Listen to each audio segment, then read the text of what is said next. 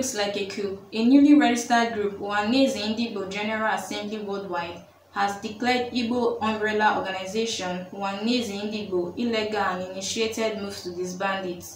Already, the group has written to various security agencies, the Attorney General of the Federation (SGF), Secretary to the Government of the Federation (SGF), Inspector General of Police (IGP), and Chairman of Southeast Governors Forum, Engineer Dave Umahi, the Governor of Ebonyi State, demanding the winding up of Ohanaeze Ndigbo, whose outgoing President General is Chief John Nnaya Nwodo.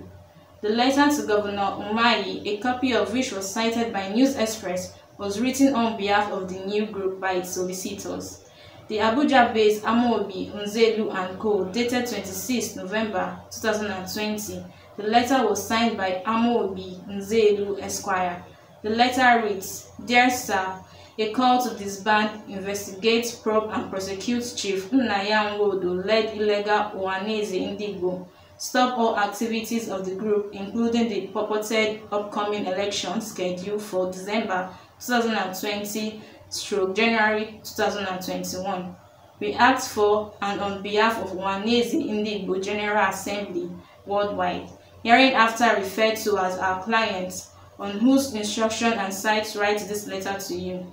Kindly, sir, find attached as annexures A to F letters to various security agencies of the Government of Nigeria, the Honorable Attorney General of the Federation, the Secretary to the Government of the Federation (SGF), the Inspector General of Police, regarding the status of Ohanaeze Ndigbo, led by Chief John Nnaya Nwodo.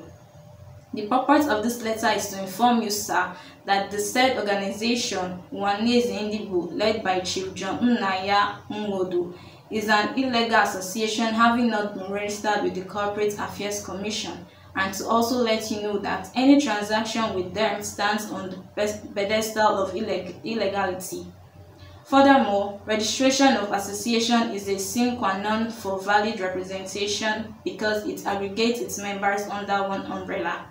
All correspondence in respect of this matter should be channeled through our office here in Abuja or reach our principal partners, Amobi Nzelu Esquire, on the telephone numbers at the bottom of this letter-headed paper or his personal private telephone number. Ohanaeze Ndigbo was yet to react to the letter as at the time of this report. From Lagos, this is Peace Nwabuko, News Express Nigerian Television.